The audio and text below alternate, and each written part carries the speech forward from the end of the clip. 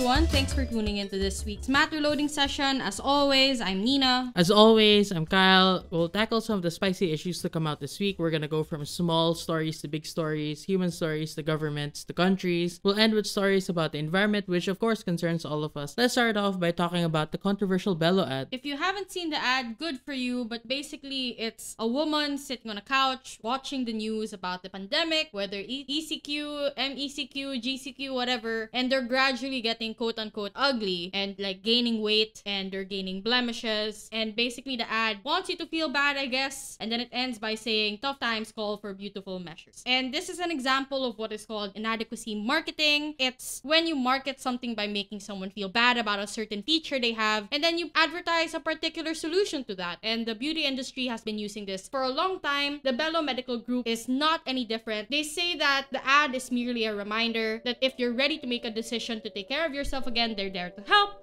But obviously, a lot of people didn't like that messaging. The ad was swiftly taken off, and the Giggle Group, which made the ad, as well as the Belo Medical Group, issued statements of apologies like later on, like a few days after. So I guess as much as the issue is resolved, a lot of people are still talking about what it means about like the beauty standards we place and all those things. Yeah, so that's one way to look at the issue, which is, as Nina said, the prevalence of inadequacy marketing. Another thing that you could take a look at is the fact that it was just made. I know a lot of people who got shocked that it even made it to the air, because usually they go through several audience tests before they release an advertisement like this. So there are two possibilities in my opinion. It's either they didn't do the test, which means that they were just being bad at their jobs, which means that they don't really care too much about how it affects people by not doing the test, or they did do the test and the audience did not really pick up on these really bad shamey things. So either way, you need to confront some really harsh realities about, you know, our societal condition, where even if you have had an audience test, the fact that it made it to the air just means that the common person who is probably not that vocal in social media or anything, they're probably saying that, yeah, this is an okay ad to run. It's okay to make people feel bad if they have pimples, if they have long armpit hair, stuff like that. Which leads us to the next question. Doesn't really lead us to the next one, but I never prepped a transition, so whatever. No transitions tonight. Let's talk about the Britney Spears conservatorship. Britney Spears, as you might have known, has been under conservatorship for 13 years following a very public mental breakdown in 2008. And under a conservatorship, a conservator, in this case her father, Jamie Spears, will handle not only her finances but also major decisions, quote-unquote, for her own protection, or supposedly for her own protection. But as we now know, Jamie Spears has been profiting millions from the conservatorship, as Britney was forced to work but also at the same time prevented from making crucial decisions with regard to her own body, her own money, her family, whether or not she can get married or even have children, even decisions regarding her health, like what kind of medication to take for her mental health issues, her reproductive choices. And this led, of course, to the rise of the Free Britney movement. So the update here is that Jamie Spears filed a comment to the initial petition of Britney trying to get her dad removed as a conservator, and you'd be happy to know that Jamie Spears has stepped down as conservator and promises to cooperate with the court on a transition plan for Britney to exit the conservatorship. There's still loose ends, of course, so that's between Britney and her father. Jamie Spears' lawyer, for their part, is saying that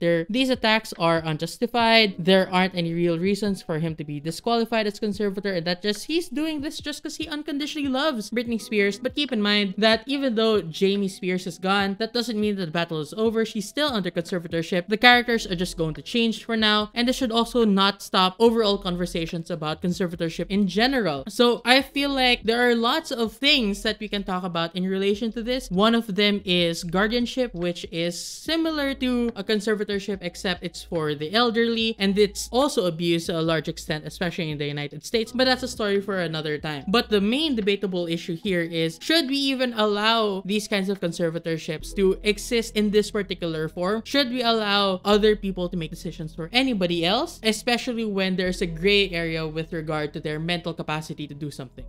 Yeah, so our next news now looks more into local issues. The COA talked about the 67 billion of the DOH that were misused, or as they call it, deficiencies of the Department of Health in terms of managing the pandemic fund. Noted that these things contributed to the challenges faced by the agency in responding to COVID-19. Among the issues highlighted by state auditors were irregularities with the procurement process and the lacking documentation in various contracts entered into by the DOH. So that's a really big red flag. COA also pointed out that some medical equipment and supplies purchased for the pandemic response were either unused or not immediately used due to the lack of planning. So a lot of things were wasted in terms of money, and even the equipment, when the money was used properly, were not implemented as well as they could have. So meanwhile, the DOH claimed that the funds flagged by COA are actually accounted for, and the amounts were all spent for the purchase of necessary medical supplies and payment for medical workers, etc. So there seems to be a battle between these two departments. I just saw a funny post actually that the DOH are looking for attorneys, and people were memeing it, saying that it was related to the COA audit. So, we'll see how this unfolds, but it's a big red flag that a lot of money again is misused, missing, whatever you want to call it. Obviously, there might be corruption in play here. It comes in many forms. Either the money is being pocketed, or people are buying things for overpriced prices, or they might be buying things that are unnecessary, like really expensive laptops for gaming when all you need to do is Excel. Yeah, but to be fair to them, I do understand like the initial impulse to say, oh, I really need a good laptop because I am going to have to process like mountains and mountains of data. But that's a way that corruption happens. And I feel like debaters and people in general just think that corruption is you're gonna just take some money and put it in your pocket. But like that's not just the only way that corruption happens. A more common way is the government does allow government officials or government employees to have certain things using taxpayers' money in order for them to do their job well. And one of those is, for example, service cars that are enjoyed by government officials. A typical practice is you would see a lot of these service cars being bought for exorbitant amounts of money. And this is the reason why Duterte, for all his faults, I commend him for imposing a limit on that, such that you cannot, if you're a government official, you can't have a service car worth more than 1 million pesos. It feels like that's what's happening here, where you go like, I need a laptop in order to process a lot of this information, and then they go around and get the most expensive, the coolest laptop that all the rich kids want, and you end up having it because of taxpayers' money. So that's one of the explanations that I can think of. I'm not sure if this is the real reason why, they spent 137,000 on a laptop. An alternative explanation is that they overstated the amount that they had to spend, and then they pocketed the difference. I'm not sure. This is all speculation for me, but I'm pretty sure that those things happen regularly anyway. But next story that we're gonna talk about is this rumor about how certain employers impose a no vaccine, no work policy. Yeah, the Department of Labor and Employment, better known as DOLE, has received reports of companies allegedly enforcing a no vaccine, no work policy, which means basically that people are not allowed to work so long as they're not vaccinated, and it has yet to receive any formal complaint on the matter, right? So there's no formal complaint, but there are rumors that this is taking place, and this actually goes against an earlier statement where DOLE said that employees should not be discriminated against in terms of their employment based on their vaccination status. And a vaccination card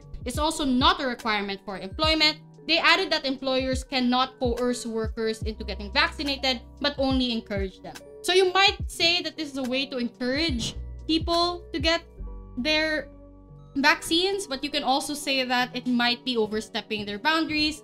Like Kyle and I have differing opinions here. I think principally speaking, there is something that is sort of a red flag, and private companies should not use a policy like this, but I do understand where they're coming from. Yeah, I feel like it's all context specific. Like, if you have an employer that has given you the opportunity to get vaccinated, like they procured the vaccines for you, but then you chose not to take it, I feel like in that situation, the employer has the right to say, if you're not going to get vaccinated, unfortunately, we can't let you near the premises. But even that is debatable, because what if it was a religious reason why they did it? What if they had a philosophical reason for why they refused to take a vaccine? And in the past, you've had a lot of these reasons being honored. Unless there's a compelling reason, you cannot really compel them. And this has never even been tested on the level of private employers. Maybe they can do certain rules. Is that a valid form of discrimination? Those kinds of things. Because discrimination, treating people differently based on certain factors is not absolutely banned. Like, if two groups of people were substantially different, then it's okay for you to treat them differently. But the question now is this one of those exceptions where you can make those different treatments depending on a certain factor, like whether or not they have a vaccine. So that's where we're at right now. Again, I feel like this could be debatable, but it really is context specific in, you know, reality, where you can't just say that, oh, this is entirely not a good policy or this is entirely a good policy. There's probably levels to it within a spectrum that we should be aware of. But this leads us to the next story, which is Isko Moreno being slammed by Duterte. So what happened here is Duterte was making personal attacks against an unnamed official, though everyone kind of had a feeling who it was, but the content of the attack makes people believe it was Isko Moreno, right? So Isko Moreno used to work in show business as an actor, but even before that, he was trying to make it as a model. So they had pictures of themselves in undergarments, and when Duterte was attacking politicians who were wearing briefs and bikinis in photos, people thought that it was about Isko. It could have also been about Mocha Uson, but at the time, right, the heat was on Isko. So everyone knew that Duterte kind of had an incentive to attack Isko in this particular way. And predictably, you saw a lot of trolls and DDS individuals attacking Isko as a result.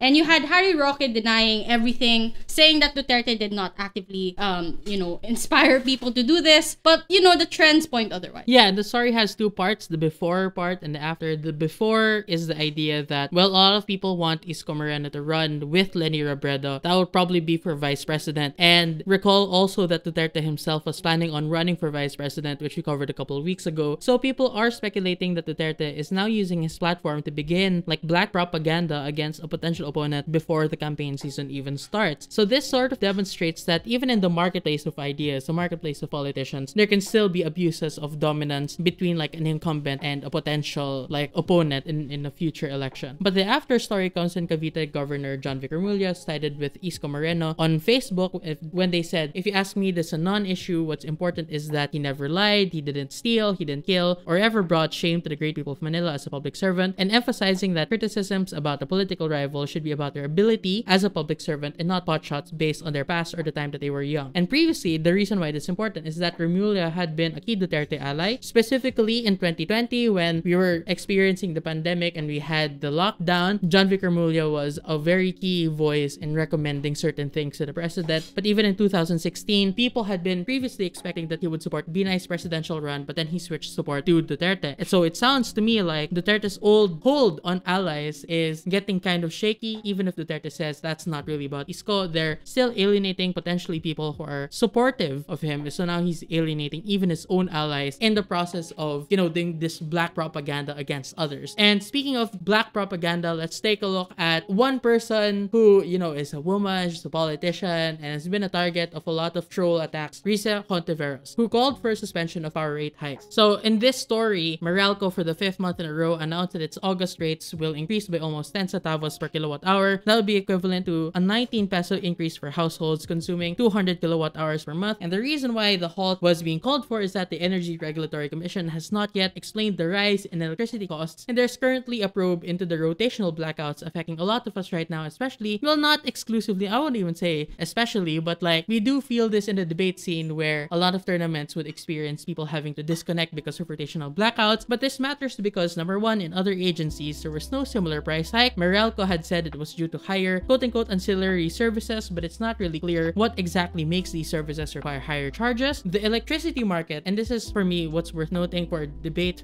context, the electricity market is highly regulated by the ERC, which is meant to ensure under the law that electricity is priced rationally. So the way that this works is you have the ERC, and before Meralco or any electricity company, before they can increase the hikes, they have to send the proposed rates, the new rates, to the ERC for approval. So that's the way that you can control the prices as the government. The problem is in the meantime, while the review is pending, these rates can be approved on a provisional basis. So those provisional rate increases, there isn't really a remedy for this other than the fact that if it is later rejected, they have to roll it back and they have to refund people who have had to pay more as a result of that price hike. And we've seen this instance already happen in the past. If you are aware, when the pandemic started, a lot of people were complaining that their bills were somewhat higher than they usually were. And a lot of people said that could be because of the fact that everyone's at home and using all the devices, but other people pointed out that the anomalies were too huge to disregard. And so after a while, some people actually got refunded by Meralco. So it proved that there might have been an actual price hike that not a lot of people were aware of. So that's it for local news. Let's go to the international scene, because a lot of interesting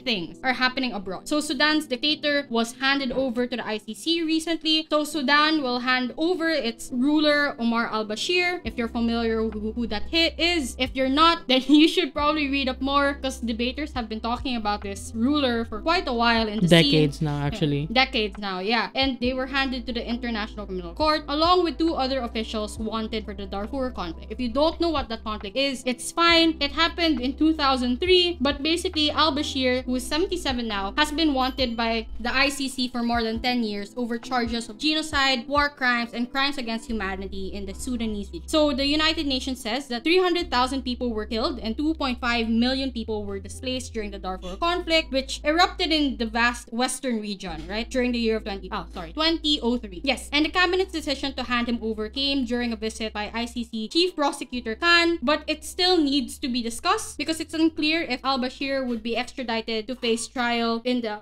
Hague, or, you know, the face trial in Sudan. I think it's worth noting again that the ICC, or the International Criminal Court, has jurisdiction to again try genocide, war crimes, crimes against humanity. So if you need a refresher on that, we did talk about it in our previous episode about genocide, like around 50 episodes ago, or more than 50 episodes ago. But it's there on the Spotify. Just scroll down, I guess. But another thing that's worth noting here is that why are we questioning like whether they will go to The Hague or like remain in Sudan? The reason for that is even if you don't try them in The Hague, there is a very strong possibility that Sudan, just like most countries in the world, they have quote-unquote domesticated international law. So as you may know, these crimes against humanity, genocide, war crimes, they are criminalized by the Rome Statute. But even if you are not a party to that, there are most countries have put it in their statute books like, yeah, genocide is a crime that you could be, you know, tried for even if you're not a party to the Rome Statute anymore. So if you take a look at the Philippines, even if Duterte has successfully pulled out of the Rome Statute or pulled out of the ICC, they can still be tried under our domestic, you know,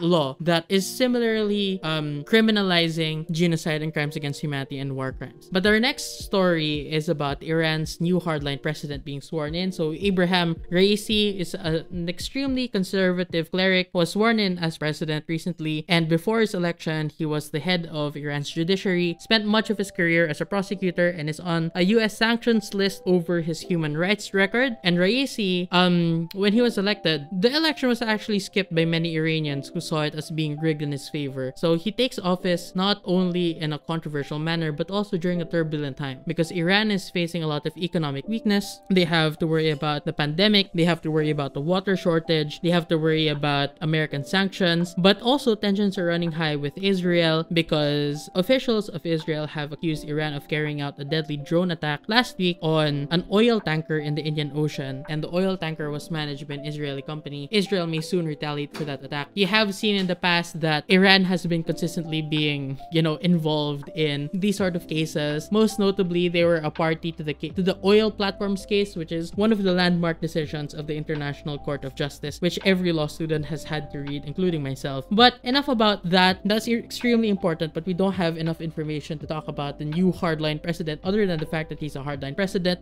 Right now, what we can talk about is our next story, which is about the decriminalization of sex work in Australia. Yeah, so in a place called Victoria in Australia, they decriminalize sex work, ensuring sex workers have access to the same rights as any other Victorian employee, regardless of who they work for, whether it's themselves, a small employer, or a large company. And decriminalization recognizes that sex work is legitimate work and should be regulated through standard business laws, like any other industry in this. So the government will remove offenses and criminal penalties for consensual sex work and repealing public health offenses. They'll also repeal the Sex Work Act of 1994 to instead regulate sex work through existing government agencies and business regulation. And they'll also update and modernize planning, public health, and anti-discrimination laws to support a decriminalized system. So Obviously, this is a great news for a lot of people in the area. This has been an issue that a lot of people have been fighting for a while. A lot of debaters have been discussing. So it's nice to see certain strides being made in other countries and hopefully see them being applied in other places as well. But decriminalization does not mean that non-consensual sex is going to be okay. Obviously, the state is still going to be against abuses. There are still going to be laws in place to ensure that children are protected as well as women overall. Yeah, and this is like a big deal because even today, there isn't a real feminist consensus about whether or not sex work is a feminist thing. Like, I know feminists from either side of the issue, but what everyone can agree with is that for people who are already in sex work, they should at the very least not be further victimized. So if you're the kind of feminist who thinks that sex work is like victimizing women, you should still celebrate this because they would not be further victimized or further coerced into things that, you know, they wouldn't be wanting. And if you really do care about them, at least let them earn more and not put them into prison. If they are victims, why are you okay with putting them in prison? So that's the thing that I think everyone can agree with. But now let's talk about China and its relationship with Canada, because China has recently sentenced a Canadian national, Michael Spavor, for providing state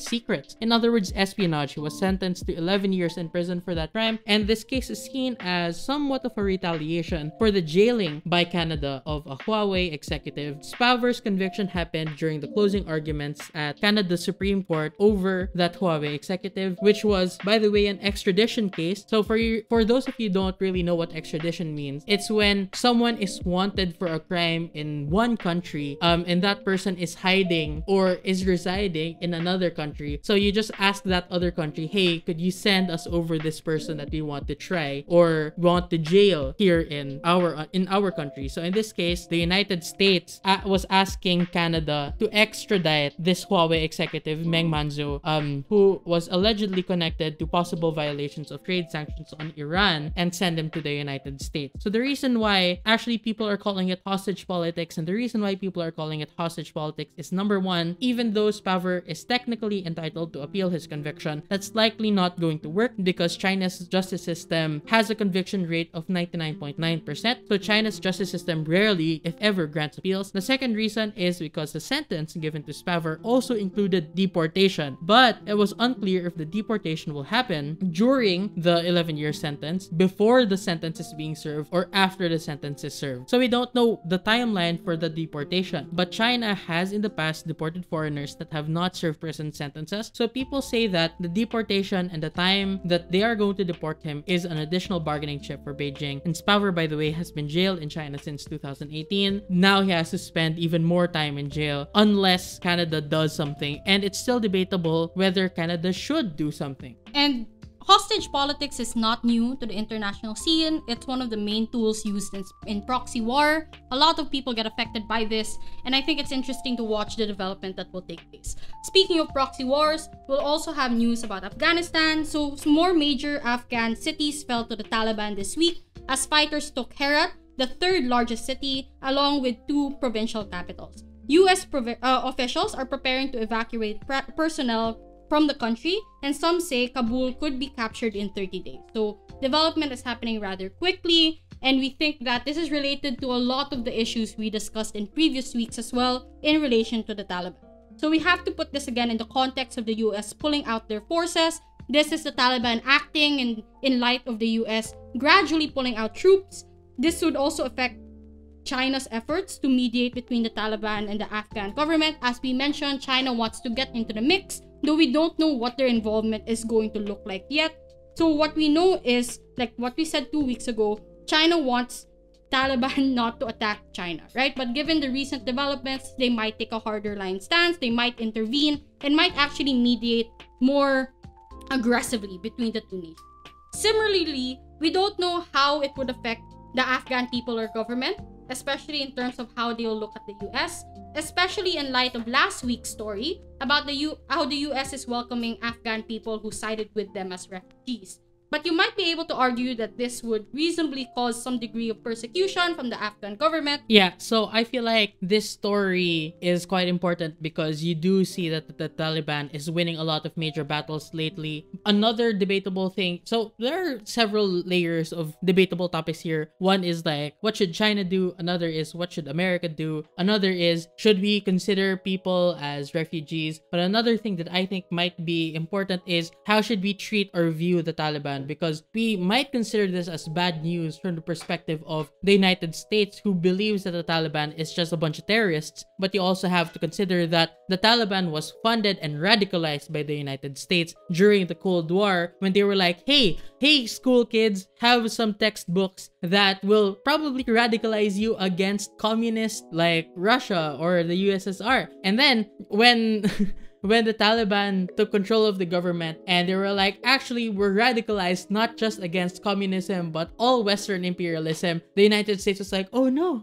we have to depose these people again. So that's basically what happened. And that's the reason why you have all of this tension that's happening right now. But speaking of victims of communism, the victims of communism in East Germany have criticized Brandenburg's decision to subsidize Tesla, which you probably know is a manufacturer of electric cars. So the state of Brandenburg manages a trust fund for the benefit of victims of East European communist regimes from many decades ago. If you remember Stalin, that's the kind of thing that we're talking about. So German media reported that the subsidy amounted to $10 million and will be used to pay for the infrastructure costs related to the Tesla Gigafactory being built on the outskirts of Berlin. And while the UOKG, which is an association representing these victims, said that they would welcome the construction of the factory, they still take issue with the state subsidizing basically a billionaire, the third richest person in the world, with money stolen from victims in the past. And this criticism is heavy considering that their spokesperson said that it could have been used to build schools, it could have been used to build homes for the elderly, memorials for the victims, those kinds of things. And it's a bit funny as well because not only was the move criticized by victims of communist Germany, but also by members of the opposition Left Party, which is the ideological successor to the same communist party that victimized those people long ago. So this is probably a move that everyone hates, right? Like the victims of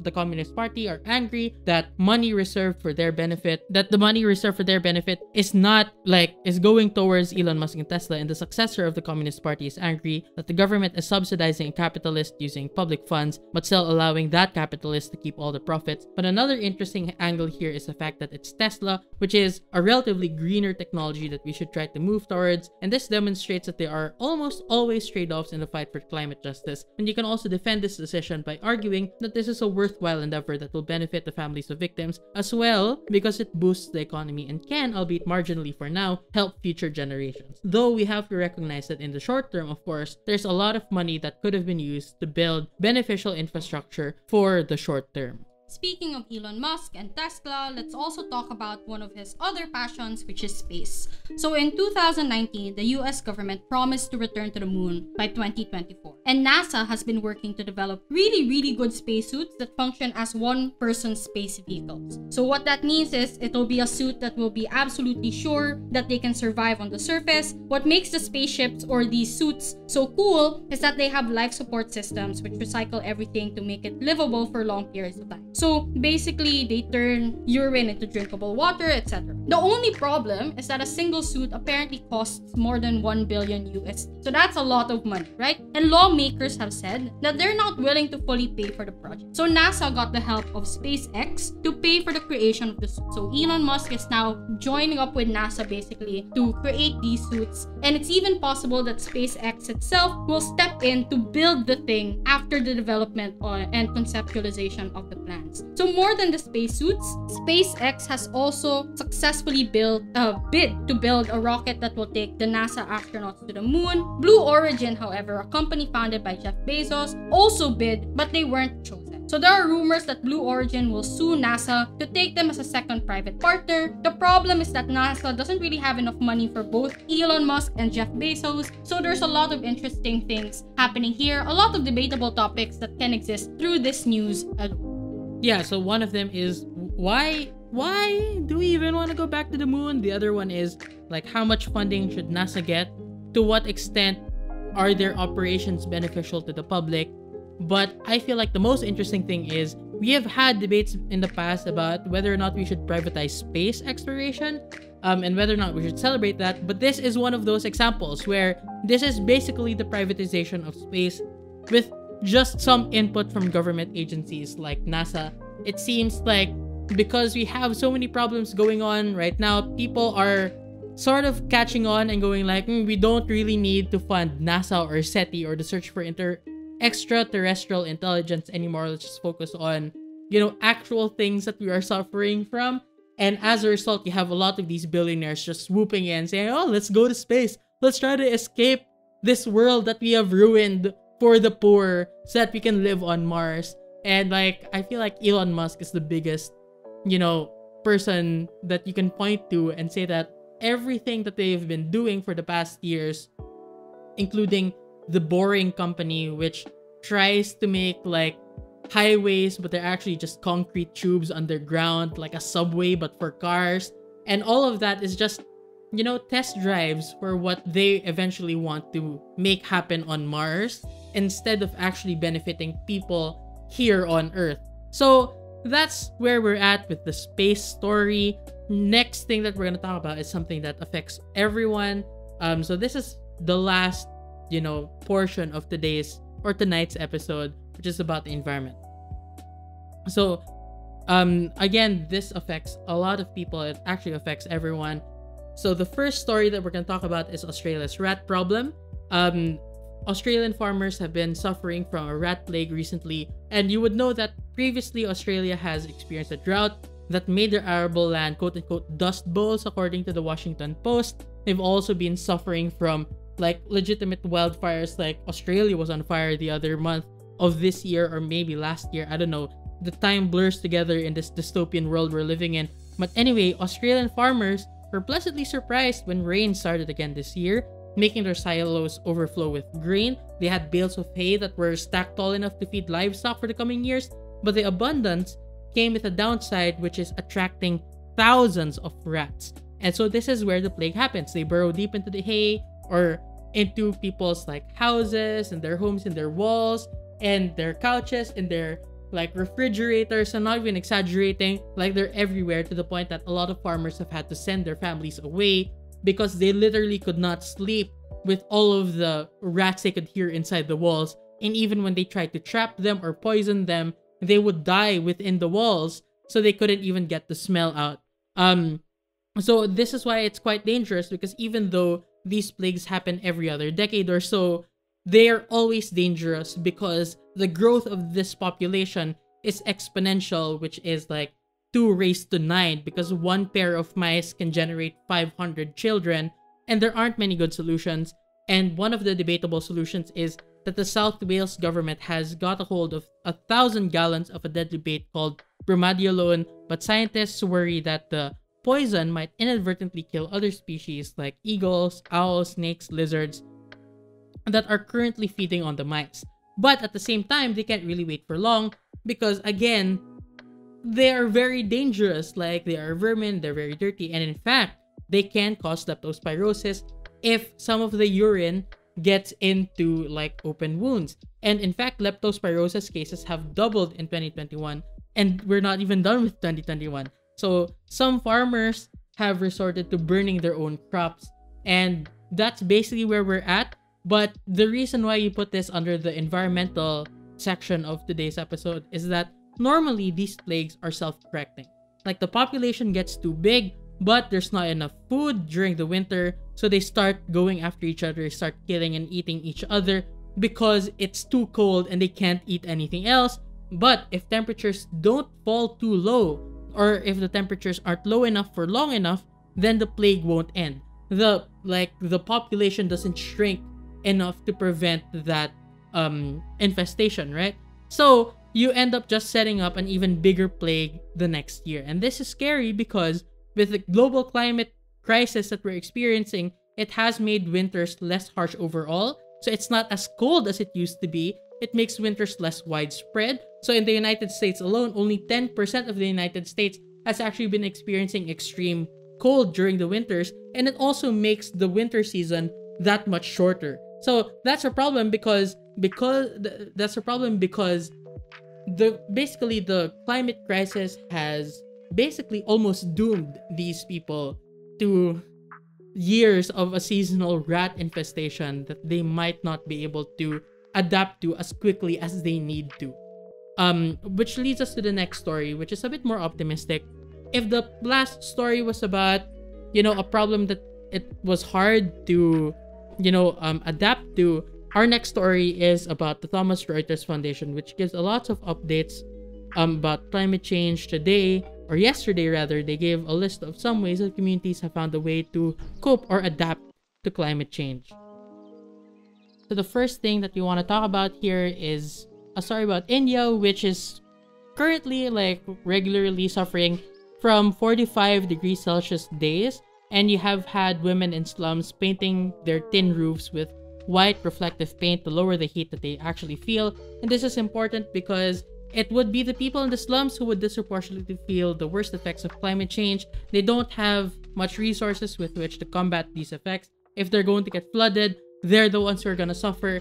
If you have 45 degrees Celsius heat, they're the ones who are going to suffer. So that's the reason why they painted their roofs with white reflective paint, so that they could reflect the heat back into space where it belongs, and not to them, so it would lower the heat that they actually feel. And this might be seen as a victory, especially since women are the ones pioneering this innovation. But of course, there's also questions of why does it have to be them? Why does it reach this point that people who are suffering have to do things for survival and then they get lauded after? I don't think it should reach that point. But, at this point in time with global warming and with the climate crisis, we take every victory we can get. So the next story here is that women in Zanzibar started growing sponges in the sea in order to find economic independence. So let's also talk about the successes of women in other areas. They used to farm fish and seaweed, but because of the rising sea temperatures, the seaweed yield has decreased and the fishes aren't showing up anymore. That's why they're now farming sponges. And some mothers have been using this to build houses as well as school their children as single mothers. So it's commendable, because 90% of seaweed farmers on the island are women, and majority of farmers in general are women. And this might be seen as something carried on from decades ago, as well as the social hierarchy that exists. But I think this points out that climate change isn't just an environmental issue. Not only is it an economic issue, but it's also a feminist issue overall. So this is an example not only of the effects of climate change, but also an example of the feminization of poverty. Yeah, next we can talk about Kenya, since we're talking about farmers who are disproportionately female. Again, speaking of farmers in Kenya, farmers are using cotton waste biofuel to run their irrigation pumps, which you may know is the main way that they can ensure that water goes to their crops during times of drought, by pumping water to these areas. But the biodiesel is cheaper than other fuels, and because it's using cotton seeds, which is a byproduct of the process of creating cotton, it doesn't really need extra land, and it's still environmentally cleaner. They use cotton seeds to make fuel better than diesel even, and they're using that fuel to make irrigation far more efficient. One Kenyan farmer even said that their earnings doubled in the past 2 years. In the past, biofuels have been rather controversial, because while they are renewable, like you can plant corn and then turn that into biofuel, they also take up huge amounts of land, and this leads to bad effects like, for example, driving forest communities off their land so that the land can be used to make the fuel, which is what's happening in the soybean industry in places like Brazil. And it caused a lot of farmers as well to switch production from crops to be used for food to become crops to be used for fuel, which makes food shortages even worse. But this one again, since we're just talking about cotton seeds, this is used as a byproduct of making cotton. So what used to be waste gets turned into fuel. Yeah, I feel like we've talked about trade-offs before. This is another example of a trade-off that takes place. So while there is biofuel that's created, we also have to talk about food security and how that affects that. But I guess the next bit of news is about wildfires. We've talked about those in different sessions before and different episodes, but there seems to be an unexpected development in Europe where livestock farmers would set their goats and sheep loose to graze dense forests so that there's less material for wildfire to feed on. And typically, you have to spend a lot on resources in making these things called fire breaks, right? Basically, what they do is that they stop wildfires from jumping from one place to another.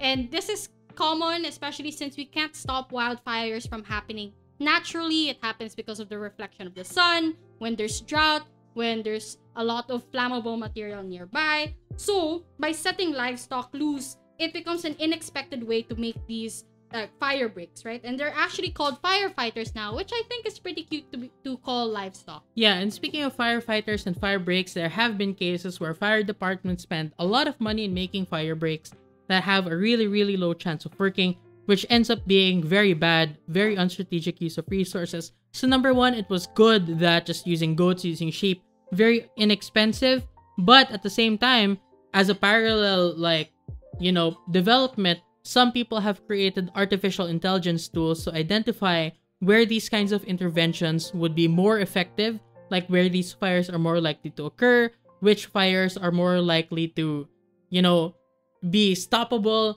which places are fire breaks more effective, those kinds of things. And while fire is notoriously difficult to predict, now we are gathering just an abundance of data to help fire departments predict these problems before they even start. Another example of tech intersecting with environmentalism can actually be found in Indonesia, where you see people making apps that try to gamify forest conservation with Pokemon Go-styled augmented reality.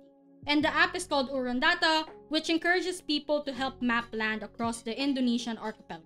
So if you go to an area, you answer some simple question to earn points, and these questions will be about how the land is used, how, for example, it looks, for example, and some people actually compete with each other. There's also a leveling mechanic to it, and now it's being crowdfunded. So I feel like that's interesting. Gamification, or turning mundane tasks into games, has always fascinated me. So I'm interested to see how the environment will benefit from this. Yeah, this is for me all good and inspiring news, but we have to question whether it's sustainable. We have to ask why it's fair. As what Nina said earlier, that poor seaweed farmers and Indian slum dwellers have to bear the burden of adapting to climate change, but that's also debatable. There's a debate about whether we should try to even stop climate change or just try to adapt to it.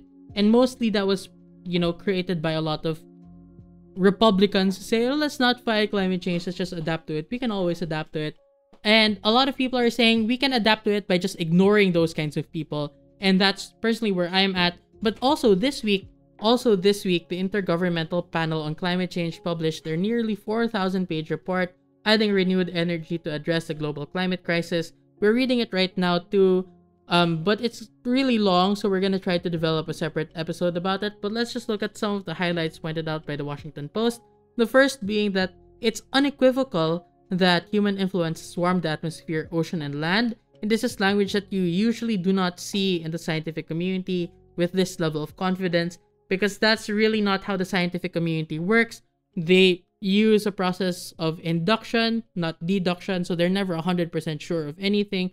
So it is very surprising and very, laudable that they use terms like unequivocal in this time, so that, no one says, oh, the science is still not clear. The scientific community is still not in agreement. So that's the reason why we're doing it. Just to be clear, the report actually has had more than 12,000, if I'm not mistaken, like more than 13,000 different citations to different, studies. You've had 237 authors. So it's just very clear that there are mountains and mountains of evidence that all point to the same thing. So we shouldn't ever tolerate people going like, yeah, but the science isn't all there yet. But secondly, that the last decade was more likely than not. So it's not as confident, but, they also found that the last decade was more likely than not warmer than any period for the past 125,000 years, with warming to persist for the next few centuries, even in the best case scenario. So in essence, there's no turning back now. We can definitely mitigate those bad effects, but there is no hope in not feeling any of the effects. We are going to feel a lot of these effects, but we still have hope in mitigating the worst of it. But extremes like extreme drought and extreme flooding, if you're worried about that, that kind of thing will only get worse because of some process called evapotranspiration, which I'm reading up the science on now, again in that 4,000-page report. But next week, or like maybe in the next few weeks, I'm going to make an episode about not just this report, but also what we can do about it. Because the main question that was running through my mind is that, should I still be optimistic? And the answer that I found is yes, because a lot of the time it's a self-fulfilling prophecy. And this book that I'm also concurrently reading about climate psychology says that a lot of people, they aren't really indifferent, they don't really care, they just don't want to act in particular ways because they are actually very depressed about it, because they don't feel like they have any agency, they don't feel like they can control anything that will happen to them. And that's the reason why they end up looking indifferent. It's basically a defense or coping mechanism that people have developed as a response to this climate crisis. So it really begins with us. And I'm not saying that it's all on us, like, recycle bamboo straws, stuff like that. I'm not saying that. What I am saying is that if there was ever a reason for you to not lose hope, this would be it. So if you are like the type of person who is pessimist, I understand like the tendency towards pessimism. But at the same time, now more than ever, it is very crucial that you can believe that you can do something about it. It's very crucial that you believe that we are going to make it out of this, alive, possibly, and, hopefully all together, all in one piece. So while there is no hope in feeling zero effects from climate change, there is still a lot of hope, in my opinion, that we can mitigate a lot of these negative effects that we can expect in the worst cases. So that's it for this episode. We're sorry that it was very late. It was Friday the 13th yesterday. So we are blaming that. We're totally not blaming the fact that, other things got in the way or that there was just so much news lately. So we are still encouraging people to read up for themselves. Another thing that we really wanted to talk about but didn't get the chance to is the fact that Maria Ressa got acquitted in one of her cyber libel cases, but we didn't feel like there was that much to talk about there. Maybe in a future episode where there are like future developments there. But that's it for this episode. We hope that you liked it. We hope that you remain optimistic. Despite all the doom scrolling that may exist, like the reason why we give you news isn't so that you feel bad, right? It's to stay informed. And I feel like there needs to be a healthy balance that exists to ensure that while you are staying informed, you're not dooming yourself to pessimism. So take a lot of the things we say, internalize them, but don't let them bound you, right? Climate change, for example, is really bad now, but it doesn't have to stay that way. And I feel like that's something we have to hold on to. So that's it for this episode of Debatable. Thank you so much for listening. We'll see you in the next one. Bye!